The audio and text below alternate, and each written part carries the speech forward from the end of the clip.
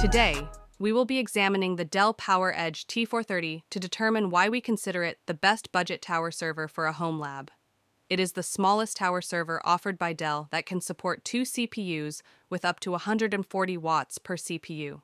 Additionally, it boasts ample memory DIMMs, hot plug hard drives, and hot plug power supplies. The T430 is much quieter than its counterpart, the Dell T630. On the front panel, there is an LCD display that shows the current system status and allows for EDRAC configuration. There is also a USB 2.0 port and a USB 3.0 port for connectivity. The front of the server features 3 large drive bays, with one occupied by a DVD drive and the other 2 are empty. This particular system comes with 8 3.5-inch hard drive backplane but can also be configured with a 16 2.5-inch hard drive backplane. Let's now take a look at the back of the system. Located in the top right corner of the tower server are 2 hot plug power supplies. Each one is rated at 495 watts. We added a dual-port 1 gigabit network card per our customer request.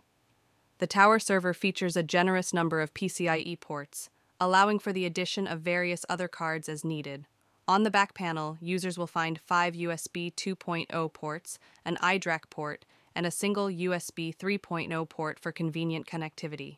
Furthermore, the motherboard includes dual 1 gigabit ports, a serial port, and an SVGA port for additional functionality.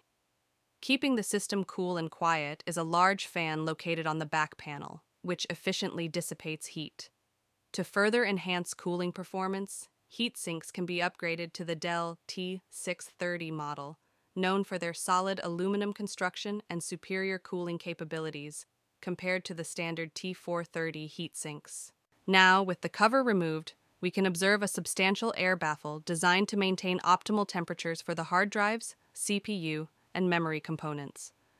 Among the various PCI ports, one is currently in use by a network card, while another houses the Dell PowerEdge H330 RAID card.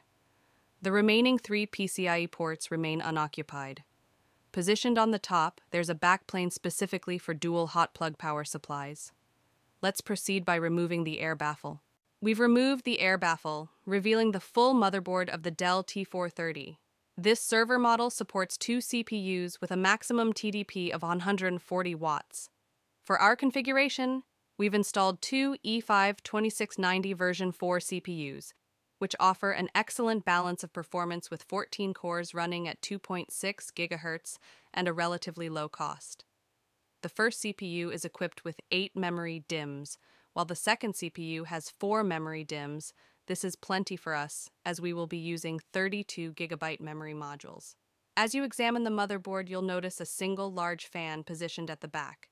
This fan efficiently cools the hard drives, CPUs, and memory components. Interestingly, it operates most of the time at very low RPM. We've installed the heat sinks, and as you can see, Dell T630 heat sinks fit well in a Dell T430. These heat sinks are designed for CPUs with higher wattage, which might seem like overkill for this system. However, they will significantly improve heat dissipation, resulting in quieter operation. Additionally, we've installed 2 32 GB memory modules per CPU, totaling 128 GB of memory. We intentionally left plenty of empty memory DIMMs for future upgrades. It's worth noting that using fewer memory modules generates less heat, allowing the fan to operate at lower RPMs for longer periods.